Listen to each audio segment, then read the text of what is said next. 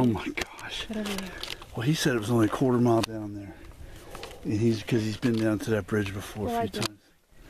This is we're on the site of part of the old Willow lumber mill, Foshee Lumber Company mill at Willow, Florida. This is a picture from 1926. And right across from the railroad station, which makes sense because they cut it, mill it, whatever. They got to get it on a railroad track. But these are the ruins. This is, as the lovely research assistant was pointing out a moment ago, is the same type of stuff we find in the middle of the woods, only this is preserved. They have it blocked off. And my sense of this place is that it's for special events. This is not, in addition to being the stockyard and the repair area for the museum, it's also obviously a museum of itself in sorts. So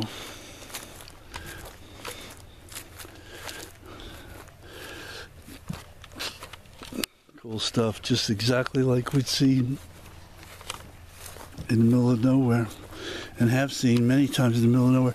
Except here I noticed when they took this equipment off, they didn't shear it. They bothered to take the time to unscrew the screws, every one of them. That one's a little bent, but none of them are sheared, and that's unique. Every other one that I've ever seen has been sheared off.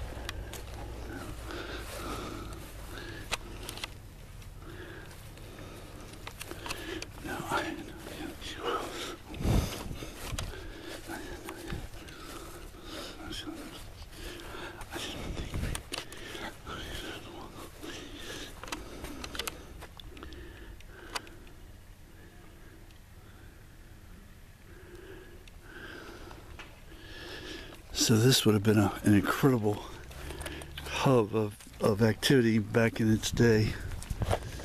Amazing situation.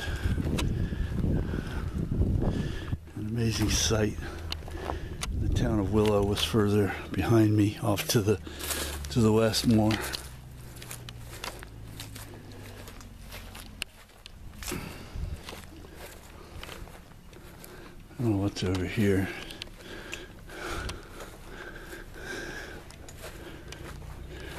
There's more Jeeps coming in. It's interesting that we happen upon this place on a day when, oh, these are old switches, some sort, signals and things.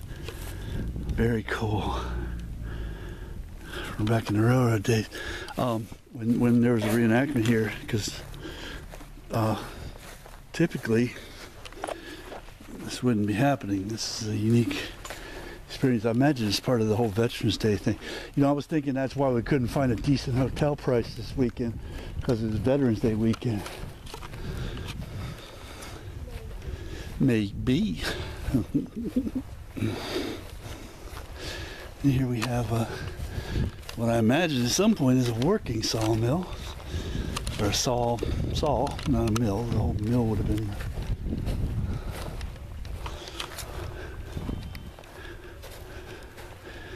Yep. So you got the big blade up there cutting. And this car, this little mini car, rail car, would have been bringing that's pretty cool. This is an excellent representation of how they milled the lumber from trees into workable pieces of wood. Run it back and forth, up and down, move it over a little bit, move it back and forth. They turn it and right. arc it and turn it again. Right. All those little levers and everything up there. It's pretty cool stuff. Huh? Oh, neat. Willow something or other. 1923. Okay, this guy told me that the reenactment, and I talked to one of the reenactors, a sergeant, a really cool guy. He said that the reenactment involves you go down to where the station is, you know, where we normally go. You get on, you pay a ticket, you get on the train, and you're pretending to be a French citizen, The Germans are on the train. They're coming up here. These guys are going to... Yeah.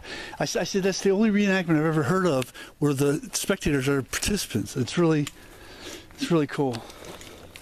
Anyway, I'm going to finish this, and then I want to catch that reenactment situation. I hope I got a good view of everything over there. And I hope this isn't going to be turning out to jiggle too much. To perpetuate the era of steam. These men dedicate to steam generations. Cool. This little stockyard.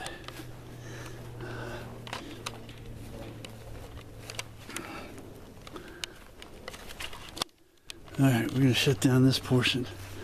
This is the lumber mill segment / museum.